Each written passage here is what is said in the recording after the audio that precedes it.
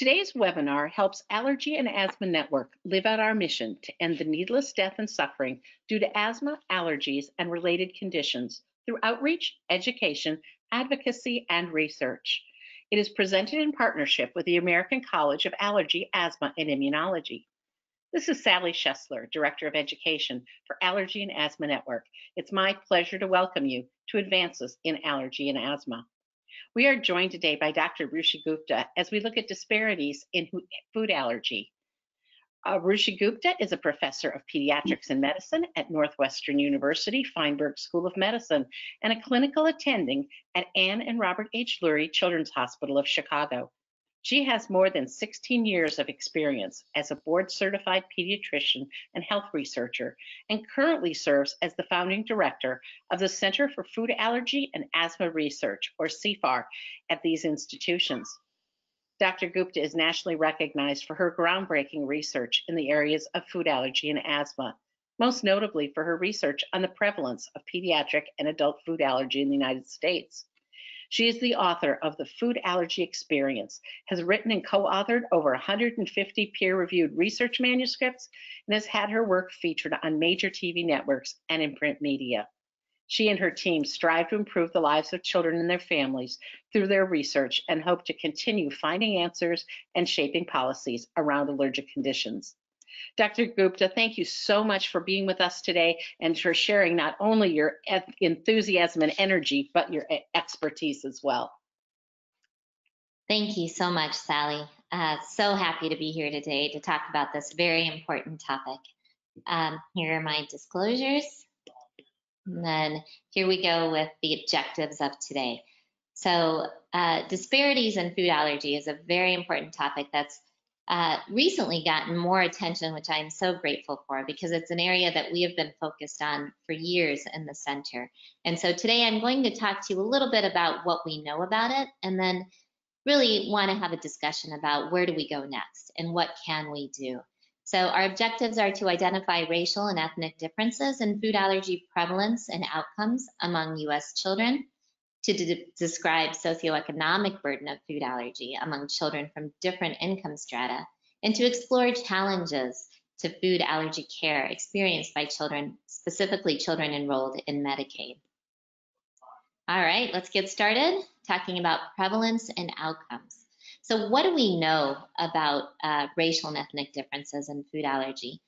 Well, in the beginning, this is a study, one of the first ones that started to really characterize any differences that we see in types of food allergy by race.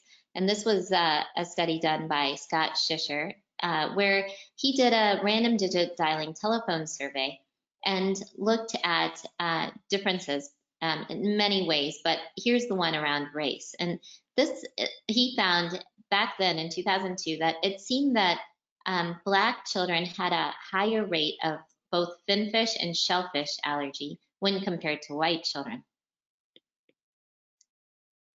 Here's another one. This is a little bit more recent, but this is from the national database, the NHANES database. And again, here you can see that they found that there were higher food allergy rates among Black children and adults relative to their white and Hispanic peers. So here you can see this in children, it was slightly higher, and even in adults, they found it to be slightly higher. Now, in this NHANES national survey, it was based on one question, which is, do you or your child have any food allergies? So this is reported by either the parent for themselves or for their child. Now, another amazing cohort is the Detroit area Wheels birth cohort. And this data suggests that there are racial differences in allergic sensitization, but not in food allergy prevalence. And this was in children age 3. So what this means is they did find a significant difference in specific IgEs. So sensitization, so do you have a specific IgE to milk, egg, or peanut? And then they found this is greater than 0.35 as a positive specific IgE, although it does not mean you have that allergy. It means you are sensitized. So the sensitization, so that positive test among Black children was higher. However, when they looked to see if they actually had the food allergy, it was not significantly different. So this was what we would call a little bit of a false positive for that. Now, this is a study we did in Illinois just to look at differences in anaphylaxis among Illinois children. And this is the trend we saw. So if the blue line are Black children and white line, or red line is white children. And you can see from 2008, they kind of met up around 2010 with equal numbers of food-induced anaphylaxis ED visits or hospitalizations. And then you can see this increase in Black children coming to the emergency department or being hospitalized for food-induced anaphylaxis. Here we see racial differences in food allergy phenotype and healthcare utilization among U.S. children, and this is a great study that we collaborated with Rush and with Cincinnati Children's on to look at databases. So this was like a retrospective cohort where they looked into their databases of children coming in with food allergy and looked at it by race. So here you have white, Black, and Hispanic, and again, you can see significantly more food-induced anaphylaxis, significantly more ED visits, in Black children, more asthma, and then allergic rhinitis slightly higher, but then an eczema slightly higher. So we're starting to see this trend, which is really interesting because I have to tell you, when I got in this field 16 years ago, there wasn't much known, but we didn't know, or consider that there were racial disparities specific to food allergy. But if you think about the atopic spectrum, so eczema, then going to allergies, environmental allergies or food, and then leading to asthma, we knew that there were differences and disparities in eczema. We knew there were differences, disparities in asthma. So we had a hunch that there must be for food allergy as well. So it's interesting to see this body of literature start to grow. And it's very, very important for us because if we know what those differences are, then we can help better treat and manage by an individual and their characteristics and not necessarily by a full population. So these types of better understanding is really critical for us to be able to better manage children and adults with food allergies. So this is a study. We've been working on prevalence studies in our center for a long time, and this is our most recent data from 2015-2016, where we looked at almost 40,000 children and almost 40,000 adults across the United States, a very representative sample. We asked a series of questions, and then based on their responses to the questions, we have reported, or if they had convincing symptoms based on this criteria here. You don't have to read this, but this is an extensive criteria we made with an expert group to really determine what were convincing symptoms. And then we also asked them about physician diagnosis. So what did we find in terms of potential disparities? Well, what we found were that Black children had higher rates of food allergy than any other background. So here you see the convincing food allergy overall, about 7.6%, and then about 4.2% overall had a physician diagnosis, and that's in the entire sample. And then here you can see the differences by racial group. So, for Black children, they were reporting 8.9%, and this number 5.9% were actually getting diagnosed with it. And then you can see in Asians it was 6.5%, and then 3.9% were getting a diagnosis. Hispanic children 8.4%, which is also significantly higher, with 4.9% having a physician diagnosis, and then multiple in other races. Now this is by food. So it's interesting to see what differences there may be in food allergies, and are there differences in the type of food allergies different racial or ethnic groups have. And here, these are the significant values. So you can see peanut slightly significant, but the ones that are really significant here you can see is shellfish, which was significantly higher in Black children and finfish. So something about those seafood allergies here are in play, and this is really important for us to know so we can better understand why that's happening. Now here again, I showed this before in other studies, and I just want to point it out, we found the same findings, that lifetime and previous 12-month emergency department visits were also higher in both Black and Hispanic children. So what are we going to do about this, and how are we going to better understand it? So I'm very excited about a study that we have, and we're in year 3 of it. It's called the Forward Study, Food Allergy Outcomes Related to White and African American Racial Differences. And this is a study that we are partnering with 4 institutions: Cincinnati Children's, Dr. Assad, DC Children's, Dr. Sharma, Rush, Dr. Mary Tobin, and of course here at Lurie Children's Hospital.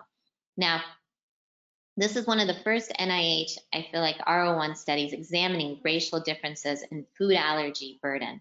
And our goal is to enroll 1,000 families between these 4 sites through 2020. We're getting closer. We have 350 Black children enrolled and 450 white children currently. Recently, we also received an NIAID supplement to expand our recruitment to Latinx families. So this is wonderful. So now we're not only going to be able to look at differences in multiple areas. So this is not only just their phenotype, what allergies do they have? We're looking at how they're diagnosed. We're looking at their lab values. We're collecting microbiome samples to look at differences in gut or skin microbiome. We're looking at their management, their quality of life, their shopping habits. We really want to be able to personalize medicine, to understand challenges faced by different groups and how we can best serve them. Oh, well, this is a little bit of what I talked about. So basically, we meet them at clinic. We extract all their data from their electronic medical records, and then we, if they will give us blood and serum, then we collect that as well as microbiome, and this will help us really better understand it, biomarkers and how the microbiome plays in. And then we follow them up at 12 months and then again at 24 months. And the arrow is because we want to continue to follow them and have this cohort that we can follow long term to see, as these children turn into teenagers and into adults, what else changes in their lives. We're asking a ton of surveys, and these families are so wonderful to participate in it.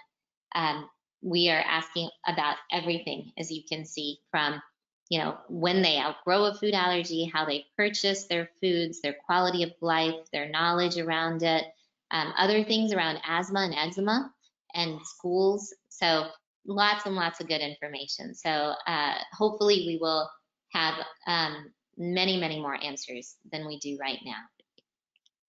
Okay, I'm going to move on. We're going to go into economic impact of food allergies. I definitely want to leave time for a conversation because this is a very important area, and I would love your thoughts as well. So economic impact. So this is a study we published back in 2013. So these numbers are probably quite a bit higher today, and we are planning on redoing this study. But basically, we found that food allergies in the US cost about $24.8 billion a year. And that's about $4,000 per year per child. Now, we broke these costs into a number of different areas. So medical costs, out-of-pocket costs, lost labor productivity, and food allergy-related opportunity costs. I'm going to go through these very quickly. I just want to show you overall. So this is direct medical costs. And as you can see here, the direct medical costs are any provider that they go to, or emergency department, or a hospitalization. And that number was about $4.3 billion per year, about $724 per child with food allergy. Out-of-pocket costs. So we asked families what they spend money on for their child's food allergies, and they told us many, many things. And you can see it. These are medications, antihistamines, epinephrine, travel, other prescription meds. But the top thing that they spent money on, as you can see here, that's circled, that $1.7 million is $1 billion is costs associated with special diets and allergen-free foods. So the cost of food and keeping them safe and those diets was the biggest things that people were spending out-of-pocket costs money on. Okay, now here we see opportunity costs. So this is any caregiver had to give up their job, lost their job, changed their job. So basically something changed in their career that cost them. And so this was really big. And we hear about this all the time. Parents of young children, not being able to travel or wanting to be close in case their child had an allergic reaction in school, etc. So this is something pretty much every talk I go to give, everybody seems to be able to relate to, but it was a total of $14.2 billion a year. So here is the final assessment of cost. So you can see, we also asked about willingness to pay. So how much would you be willing to pay to get rid of your child's food allergy? And that was about $20.8 billion. So about $3,500 per child per year. And if you look here, I just want to show you the reported cost borne by families was $20.5 billion.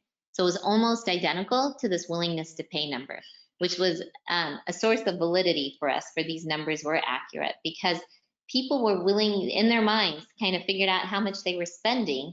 And that is, pretty much the exact same number that they were willing to pay to get rid of it. And then if you look here, this is direct medical costs, which is usually covered by insurance for a grand total of $24.8 billion a year. Okay, so then we were able to look at this data and analyze it and say, do any differences actually exist by race, ethnicity, or income with these spending? And this is what we found. So here you see income. And a lot of times I say the research we do is a bit common sense research, but you have to show it to make something happen and change policies and actually do something about it. So here, obviously, people who make less than 50,000, families who make less than 50,000 are not going to be able to spend as much on things like special foods or medication costs. But you can see, let's go down here first, the special food costs significantly less, half is of what higher income families are spending. And same with medication, pretty much half of what higher income families are spending. But then when you go to ED visits, that's double, right? Because they're not able to spend on medications and special diets. So of course, they're having to spend more on emergency department visits and hospitalizations for that food allergic reaction. And again, here you can see the amount they're spending on specialists is less. So oftentimes these kids also don't have access to a specialist. Now here it is by race, which was also very interesting. So if you again go to special foods, if you look at white children, they were spending about $1,200 a year on special diets compared to African American children, which was $177, Hispanic children, and Asian children, which was the least at $148. So this is not necessarily based on income. So why do we see these large differences?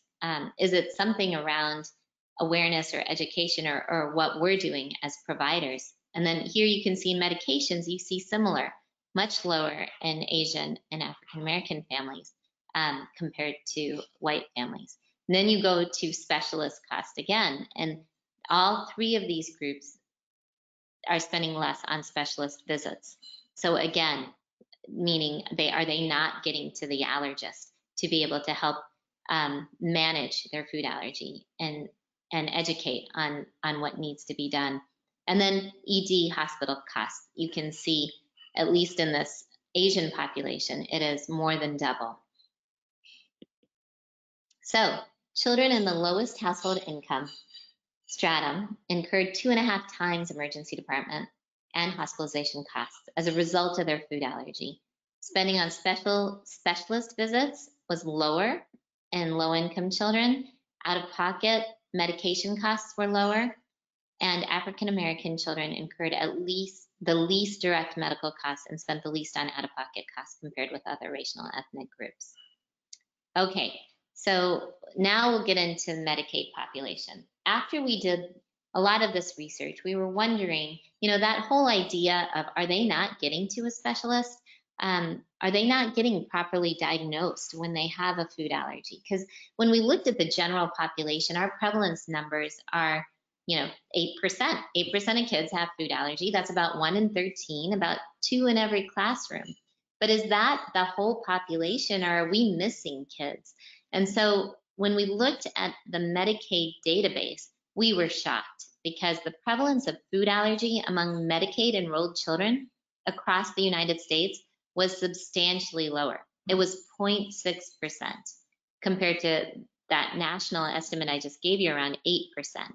And even amongst that 8% national average, about 4.7% had a physician diagnosis. So let's even compare it to that number. 0.6% had a diagnosis of food allergy in the Medicaid database compared to 4.7% of the national population of all children. So what's going on? Why are they not getting diagnosed? And this is what brings up these really, really important questions. How do we make sure these children get diagnosed and then they get properly managed? And, one thing I'll tell you just personally from my own clinic, and anecdotes are, food allergy is really different than asthma, because sometimes these kids will have food allergies and they'll avoid the food. But when they come in for their clinic visit, we really need to focus on their asthma and how that's doing in exacerbations, and make sure they have medications. And oftentimes in those quick visits, we don't even get to discussing the food allergy because the parents feel like there's no medication for it. There's nothing we can do. And so they do their best to avoid the food, but don't go on to get all the management they necessarily need. And so as providers, we have to be very conscious of that. And if we do see any children, what I've started doing is just asking, are you avoiding any foods, or are you feeling like anything happens when you eat any specific food? And that sometimes brings up the conversation, almost like how we ask about drug allergies to every patient. It's a quick question that we can include to make sure that we focus on making the diagnosis for children who it may not necessarily come up. So this is from that Medicaid database. Again, you can see the differences. So we are diagnosing things like asthma, right? So you can see higher rates of asthma. This line, the black line, is white children. So that's where they were. And then Hispanic children, American Indian children, and Black children had significantly higher odds of having asthma. And you can see atopic derm as well. Less likely to have allergic rhinitis and more likely to have food allergy. Oh, sorry, less likely. Sorry, Hispanic children were less likely. American Indian children were less likely. But you do have slightly higher rates in Black children, but it's not significant. But then you can see here, this is Pacific Island and Asian children. So outcomes and factors associated with pre-hospital treatment of pediatric anaphylaxis. And I just want to point out, this was a paper we recently published with some of our emergency department doctors, and we found that children with Medicaid received pre-ED epi less frequently than children with private insurance. So significantly, look at this, 24, so 1 in 4 were getting epinephrine in the Medicaid population versus almost half with private insurance. And this is prior to coming into the emergency department. Medicaid insurance was associated with decreased likelihood of pre-hospital epi, and the odds ratio was significant. So next thing, so we get all this data, we're starting a large NIH study to enroll a longitudinal cohort that we can continue to learn from, but what can we do? What can we actually do right now to help families? So this is a study, it's called the Food Allergy Management in Low-Income Youth Study, so the family study. And our goal was to really understand what the barriers were, what the issues were, and then try to develop something to support all families. So this was a qualitative exploration of food allergy management within a Medicaid insured population.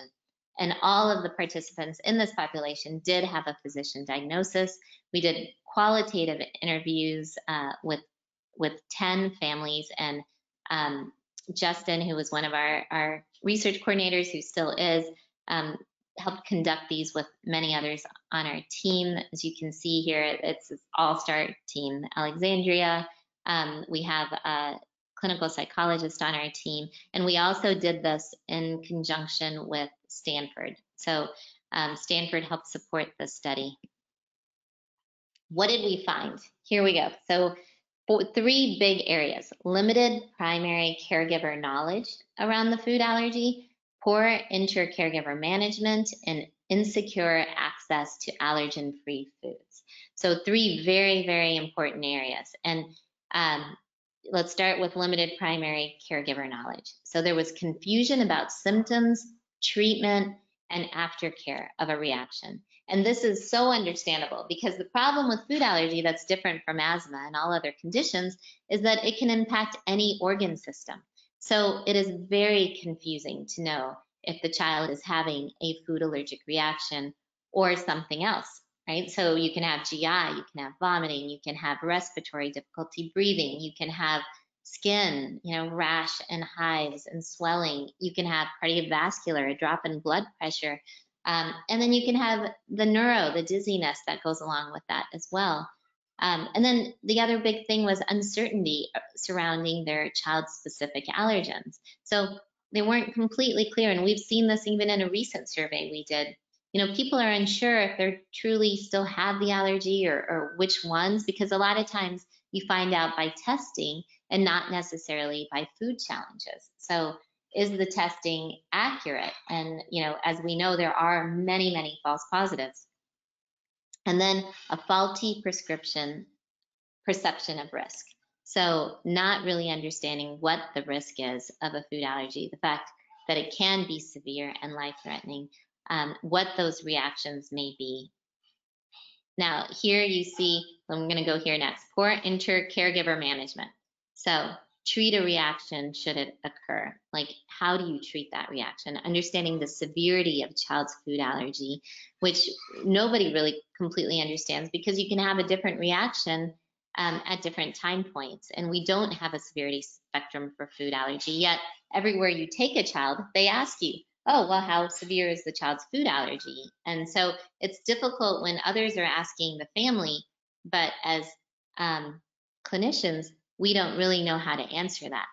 And then how to properly manage food allergy. So what exactly do you do is very confusing to families. And then finally, insecure access. Whoops, I'm not sure why Siri went off. Sorry. Anyway, insecure access to allergen-free foods. And this is really important because, we're doing a whole study with the Quad AI right now to really understand how much we assess this with our patients, because we tell them they can't eat, so many foods sometimes, 5, 6 foods, and such common foods like milk and egg and soy and wheat, and then not only the peanuts, tree nuts, shellfish, finfish, or sesame. So, how are families accessing those foods? So they told us allergen-free meals are difficult to access, and they're time-consuming to prepare, and they're often expensive, because to get food that has no precautionary allergen labeling and no ingredients, you often have to go to specialty sites, websites, or specialty stores.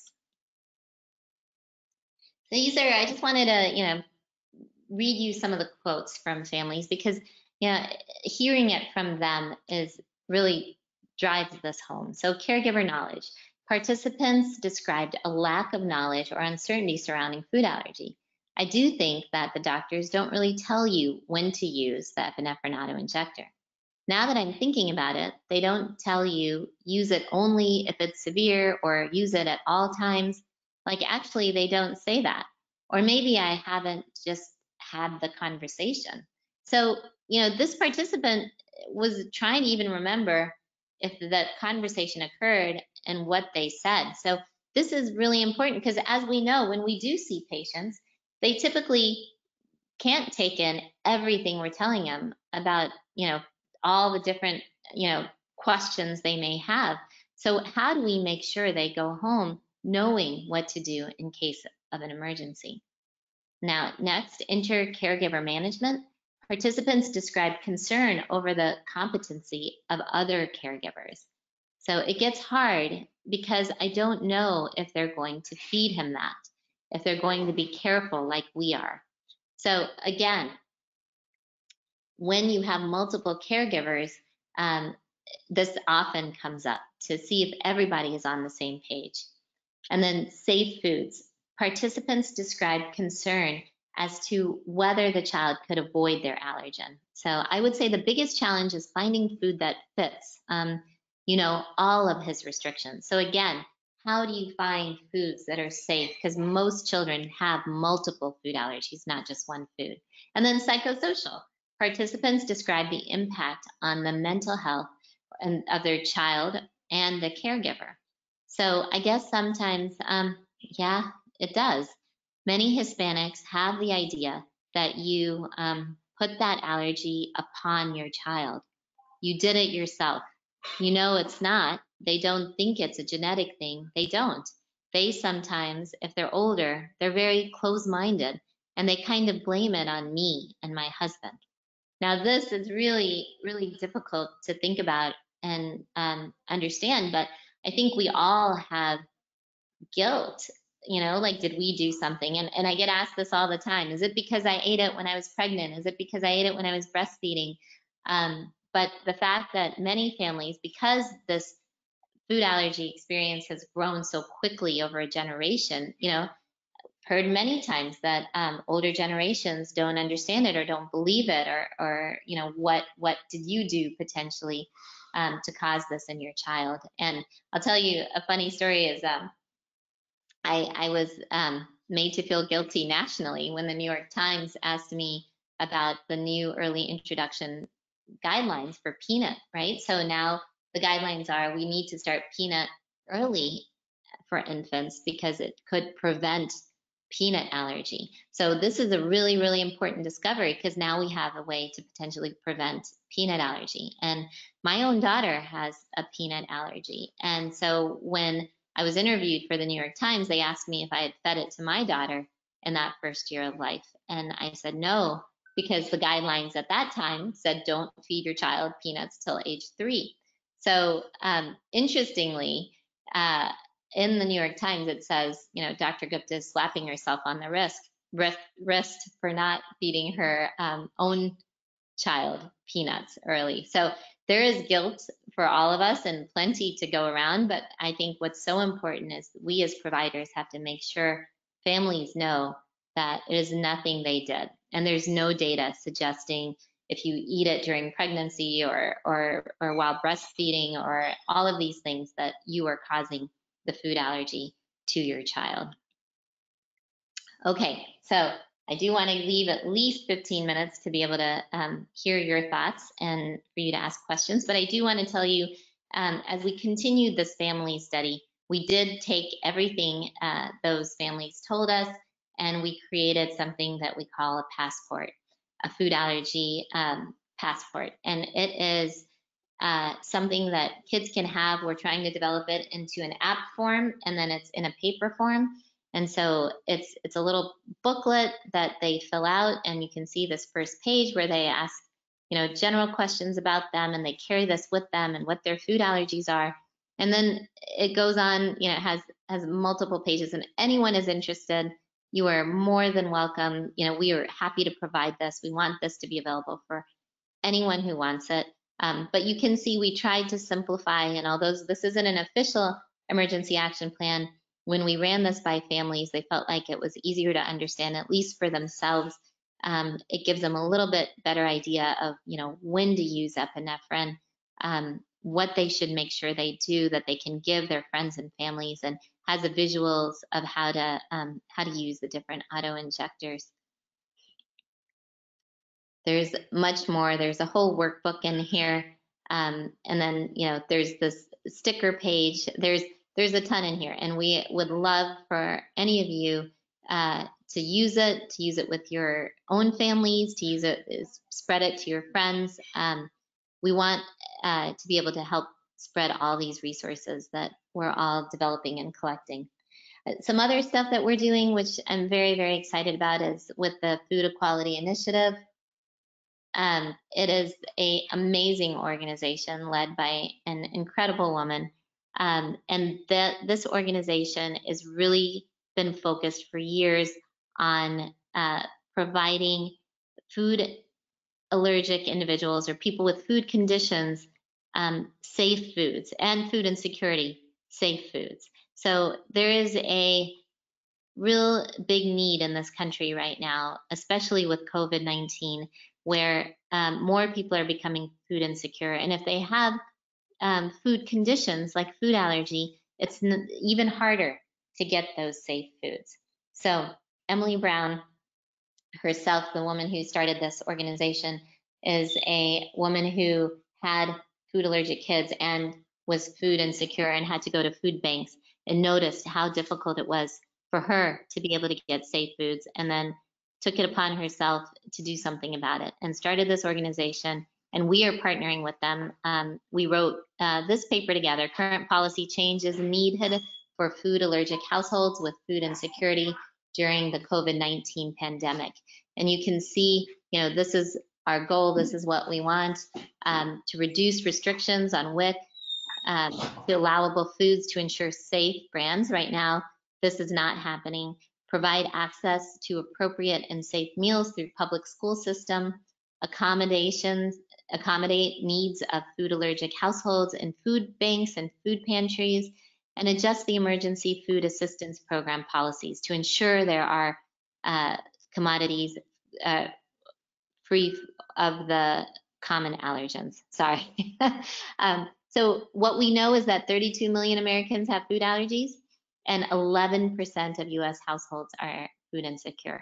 So there are many people living with food allergic conditions, or food conditions in general, and food insecurity that we have to work together to support. Future policy changes that are needed for food allergic households with food insecurity. We need to use health insurance to pay for prescriptions for allergen-free foods. So I, as a pediatrician, could write a prescription for peanut-free foods, and families would be able to go take that, and insurance would pay for it and make sure that they're able to access safe food. So how do we make this happen? Well, that's something we all need to work on together, and Food Equality Initiative has quite a few ideas. So basically, a couple things. Again, the collaboration with the Center for Community Health at Northwestern to introduce some COVID recovery grants for organizations. We did this through our center. We co-authored a COVID-19 editorial, and this one, Food Insecure and Allergic in a Pandemic, a Vulnerable Population. We're collaborating again to try to publish some of the Food Equality Initiative's data to show that it is working and this need exists, because you need those papers out there to start changing these kinds of policies. And we're working to expand FEI's delivery model nationally to serve patients with food allergies and celiac disease by doing a delivery model of ordering online and having safe foods delivered to your door. Now, we're also partnering with the Quad AI. We're partnering with Jody Shrova. She's at Children's Mercy, and the two of us are leading this initiative in the Quad AI to understand what is happening in allergy clinics around screening for food insecurity, and whether it is happening at all, what kind of resources allergists may need to support their families, so that we can start developing those things. Our goal is to make food insecurity screenings a routine part of allergy visits, and the survey is currently being administered to the Quad AI members, and hopefully we will have the results by the end of the year. So in conclusion, racial ethnic differences in food allergy outcomes do exist. As we saw, Black children do have higher rates of food allergy prevalence compared to white children. Children in the lowest household income stratum incurred 2.5 times emergency department costs as a result of their food allergy, and they also spent less on special diets and on medications. And barriers to epinephrine treatment are evident among children with public insurance. There's so many more conclusions. I know we talked about so much, but I do want to end on this quote that is by Maya Angelou, one of my absolute favorites. It's do the best you can until you know better. Then when you know better, do better. And I think that's where we all are now. We know better, and now we have to make sure we do better to support all children and families with food allergy. And then I'm gonna, hold on, sorry. If you do want any of these materials or get in touch with us, please do, we would love it. Our website is here. A lot of our materials are on our website. Everything is free. So please download it. If you want us to send you materials, we'd love to if you can utilize any of this. Just like AAN, they do so much for underserved communities, and it's very, very important part of our mission as well. So also we do have social media, and then of course we are the Center for Food Allergy and Asthma Research. Okay, and now turn it back to you, Sally. Ready for questions? Well, it's more a question of, are you ready for questions? But Dr. Gupta, thank you so much. That was really a great presentation. It certainly got me thinking a lot about who's who and what's what. So if we can just go back to the question slide, we'll leave it there for right now. And our first question, our participant says, sorry I joined a little bit late, but what is the major factor or factors making the difference between the different ethnic groups when it comes to food allergy prevalence? Wow, that is an excellent question. And I wish I could tell you I knew, but I don't. And that is part of our forward study. So we really want to understand that. So we are, by looking at biomarkers, by looking at microbiome, by looking at, all the environmental factors that go into it, hopefully we'll have a better understanding. What we do know, and we see this in asthma too, is in asthma and food allergies and eczema and allergic rhinitis are all tied together. So if you have one, you have a higher chance of having the others. So obviously there's partially genetic, but there's other environmental factors that may be at play. And so we need to now really dig into that and see if there's things that we can do to prevent, in certain high-risk populations. Like, how do we prevent some of these food allergies from happening? And we're starting to learn more and more about that. We have a study we're doing here that we are going to do in a racially, ethnically, and socioeconomically diverse population to look at infants and follow them and follow what happens and what can happen if we do introduce certain foods early to their diet. Are there other factors that are more powerful in play, both in the environment or genetically? So a lot of the research is focusing on that, and mainly in ways to better understand, is there something we can do early in life to prevent it? So maybe next time I may have some more answers for you, but great question. Well, I think it's awfully important that the questions are being asked in the research world, because that's how we're going to get the answers. Okay, our next question is, why are allergen-free meals ready to eat encouraged when it's far less expensive to just eat whole foods and thus far easier to avoid allergens? Well, I'm not completely clear on that question, but the top 9 allergens are, of course, we talk about nuts, which may be a little bit easier to avoid, peanuts and tree nuts, and potentially shellfish and finfish. But when you think about the other allergens, top ones, it's egg, milk, wheat, soy, and sesame. And all of those are very challenging to avoid, even in, I guess, what's called whole foods. So, so many people have a combination of multiple food allergies. So how do you, prepare the right meals or get foods that are free from all of those, which is very challenging, especially when you go into precautionary allergen labeling. And if it's kids, they're often eating with their friends, and they are often eating, a bag of chips or cookies or things like that. And people can be allergic to really any food. Those top 9, are the majority, but any food. So it isn't easy for them, families, to always avoid all of those foods without being able to know where to go. And, that also brings up, other things we don't do for these families who do have multiple allergies is how do they get access to someone who can help them know what are healthy, nutritious diets when you're taking so many of these important nutrients out of their daily meals? So a nutritionist, a dietitian, how do we make sure that they are getting the nutrition they need when avoiding some really key food elements? Oh, thank you so much. Our next question is, when should children start eating peanuts?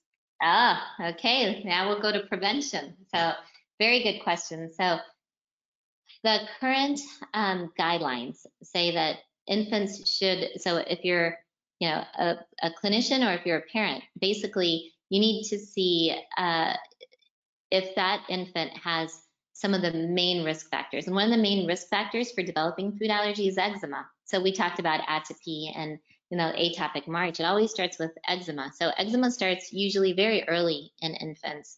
And if your infant has eczema, they should talk to their pediatrician, because if that eczema is severe, they need to be evaluated. And that's through testing or getting to an allergist. If your child does not have severe eczema, if they just have mild eczema or no eczema, then you really can start introducing peanut products around that 6-month mark. So when they're starting to eat solids, like depending on when your infant is ready for solids, introduce a couple other foods first, the fruits and veggies, and then on to peanut. And if you do start peanut, don't ever introduce true peanut.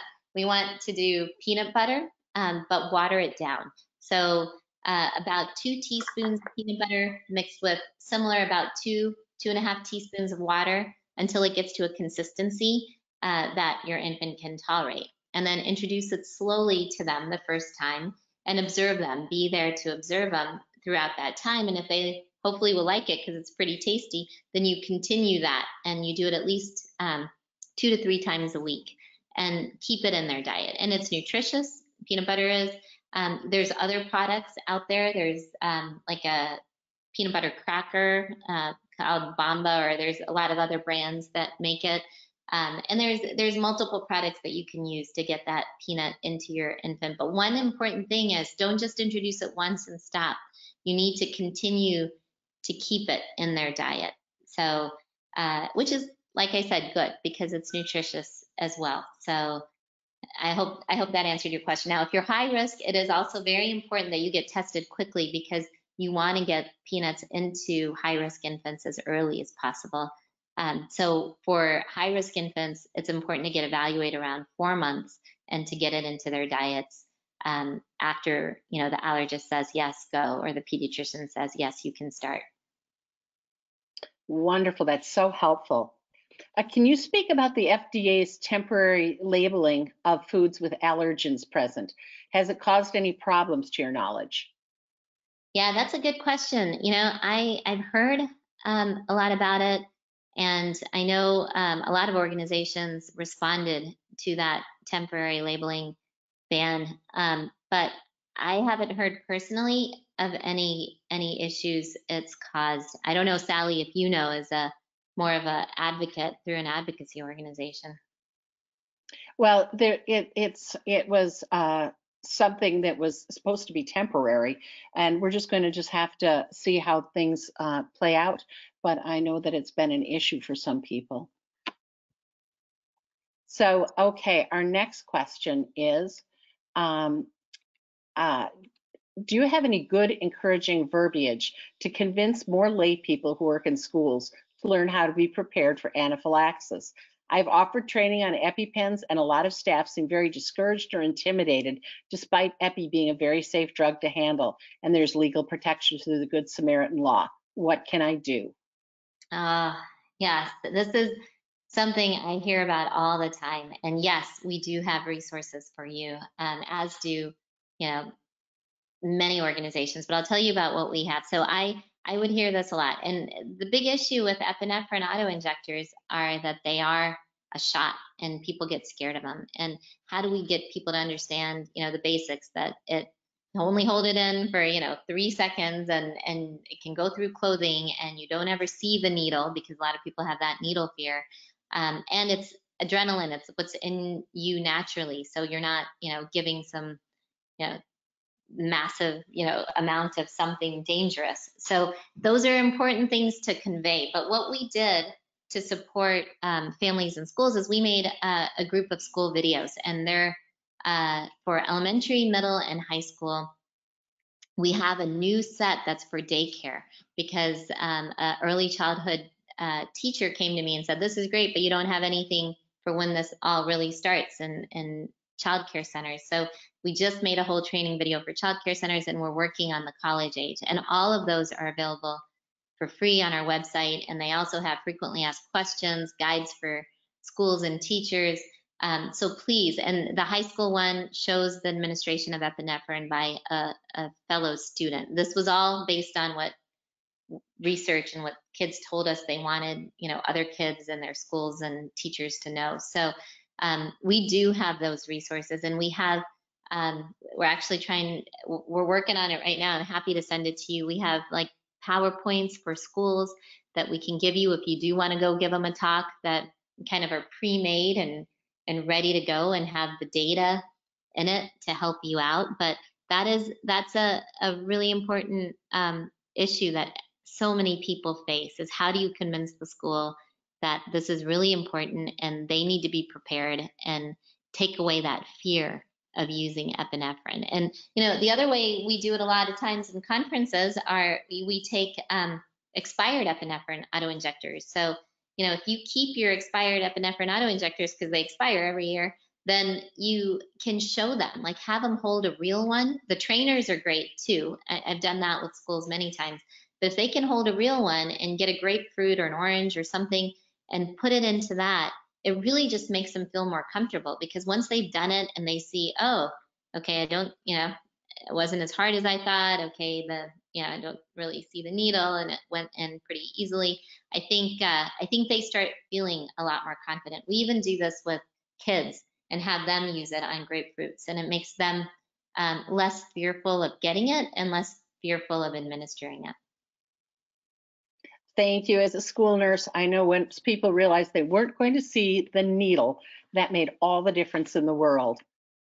Someone saying to you, thank you for bringing this to our awareness. I've encountered difficulty with obtaining appropriate food items for students who are in the school free and reduced lunch program who have multiple allergies. Any suggestions on how to bridge this gap?